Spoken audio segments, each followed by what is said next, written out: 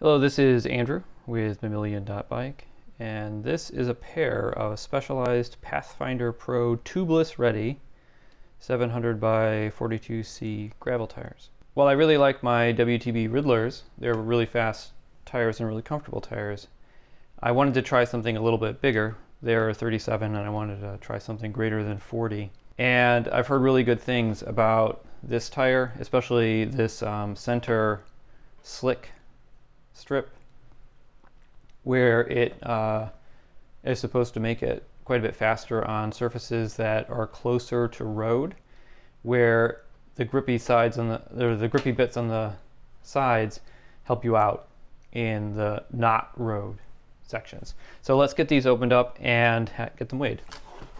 Okay, so tire number 1 is 544.5 grams, which is hefty for a tire. Let's get tire 2 out. And tire 2 is 551 grams. Let's open these up. We'll have a little look. So you can see inside here is a fairly fine weave, and they actually feel really nice from a tire soft and suppleness perspective.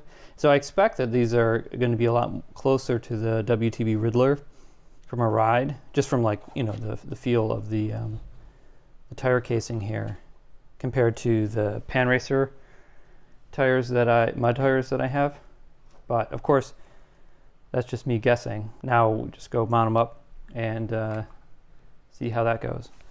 Okay, so it is time to mount Pathfinder Pro. This is a directional tire, and it is written somewhere on here. I mean, you can tell by the tread that it's supposed to go this way, but it is written on one of the sides somewhere, right here. One of the other interesting things about this tire, which is kind of bizarre, if I can find it here. Hopefully you can, let's focus in on that. Hopefully that shows up. You can see that it says that it's rated from 50 to 80 psi, which is truly bizarre. I run my 38 at between 30 and 35. Well, between 30 and 50, depending on what I'm doing. And the idea that I would run 42 between 50 and 80 psi just seems kind of ridiculous. But you know, what it is on the side. I'm probably not going to do that though. But I'll try it. I'll see where we end up. All right, just confirm that I did the rotation right. Yep. All right, so let's pop this. Okay, that went on pretty easy. Let's give it a little bit of soapy water treatment just to get it to seat a little bit easier, I think. Let's see if we can get it on here without taking out the valve core.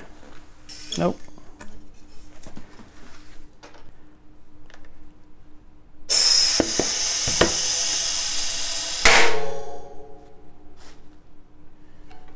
All right, so seated nicely. Valve core had to come out though on these PD's valves.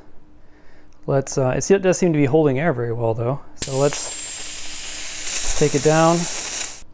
All right, that's 50.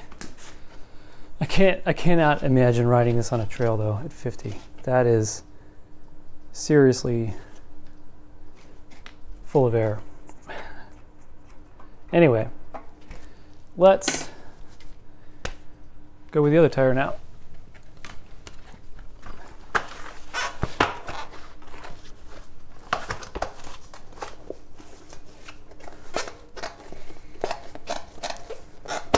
All right, that went on super easy. And let's try this one with the core in. Just maybe it was a fluke with that tire. Oh yeah, this one's gonna go right on.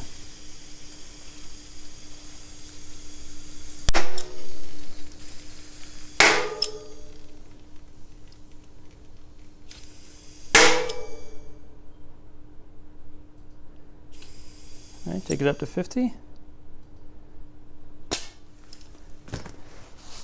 That was super easy. All right.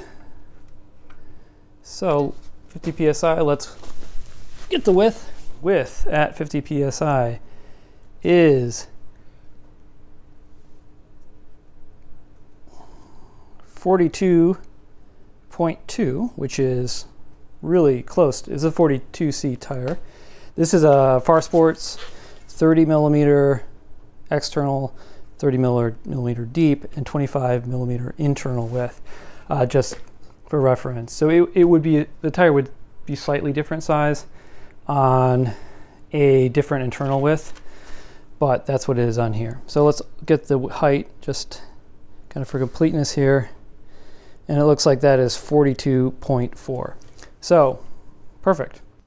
So let's wrap up on the Specialized Pathfinder Pro. The TLDR is that I liked it enough to buy it twice.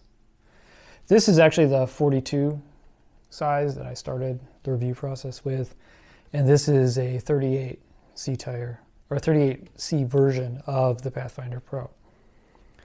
In general, they have very similar pros and cons, keeping in mind, of course, that a 38C tire is going to behave a little bit differently than a 42C tire. The 42 is going to be a little bit better when you want to run lower pressures, like if you have more gnarly gravel, it's wetter, muddier, you need more traction, that kind of thing. And the 38 is going to be a little bit faster on, like, Cat 1 kind of gravel. These are pretty fast tires. They're not the fastest tires.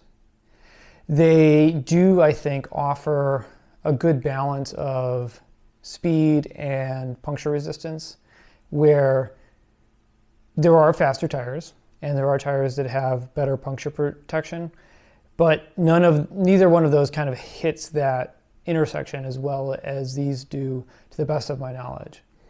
I've never felt slow on them, so I've never really felt the need to change the tires for general purpose gravel riding or racing.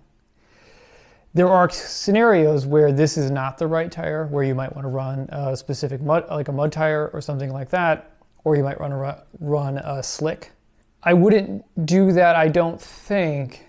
Well, maybe the mud tire, I might do it, but outside of racing, I'm not sure that it's necessary to optimize that much for those situations. For the most part, you can manage that using tire pressure. So if you're going to run on a faster surface, you can use more tire pressure. If you're going to run on a slower, wetter, gnarlier surface, then use less tire pressure. The cons for this tire, they're heavy. That's probably the main one that most people are going to notice or call out. But for me, the biggest con for these tires is that you need to be really careful about how you set them up for the surface that you're going to run on. So if we look at this tire here, we can see there's a slick center channel. And this is the same on both tires, but this is a 38, I'm just going to do it. We're just going to use that because it's a little bit easier to see it on here. You can see here it's a very, like a pronounced rounded profile. And that makes this slick center channel hit the road very prominently.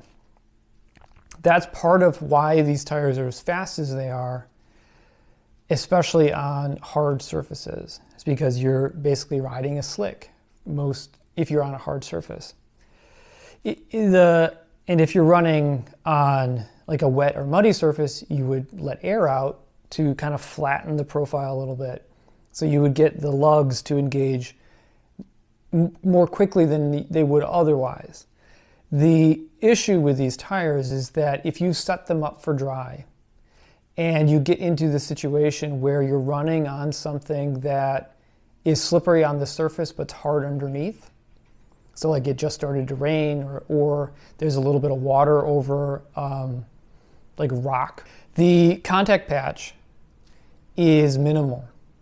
And it's pretty easy to wipe the bike out. I actually did that riding in drizzle, or when I went out when it was dry and it transitioned into drizzle and I wasn't paying attention, and I ended up taking some chunks out of my leg.